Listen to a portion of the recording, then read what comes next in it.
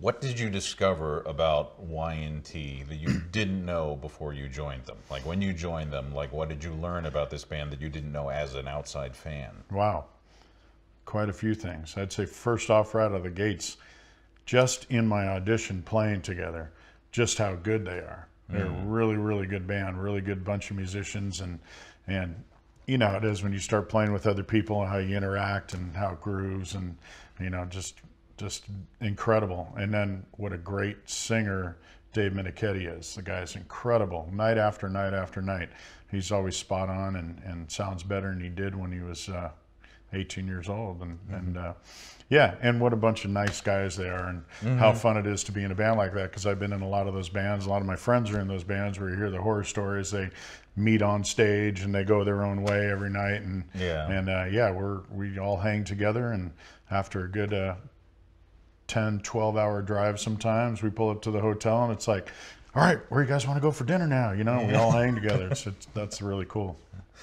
And then one thing I'm always curious about with guys who join an existing band is how do you honor what came before in terms of the drummers who sat in that throne before, but also make space to express yourself and you know, show off what you have to offer. Right. Well, good question. First thing I do is I learn everything the way it was done originally, as in whether I have to chart something out or just learn it really well so I can sound like the record first and foremost.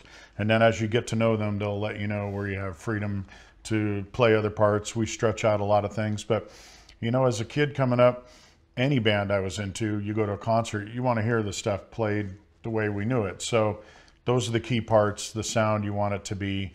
And especially today, most of the older bands are recreating their songs the way they were. So we're really aware of that, but we have a lot of places where we stretch out, and I can't help but sound like myself, so it's not going to be quite the same, but I try and honor what Leonard did mostly, and then Jimmy DeGrasso was in the band, and Steve Smith on a couple of the songs, and things like that. But yeah, just by really listening and educating myself on the stuff to get up on it. But yeah. And how long did it take before you started I don't know, adding a little bit more of your own flavor into things? Yeah, well, pretty much right away, because they were saying that they wanted some of that, but they wanted to honor the old sound, or you know, the sound of the band. I wouldn't say the old sound. You know, it's kind of like Charlie Watts and the Stones. You know, Leonard made that sound, so I got to cop that feel. So the first thing I did was like, okay, who's Leonard into? Ian Pace, John Bonham, you know, and all that. So I'd, you know, go back and do my homework again, even though I was into those guys, you know,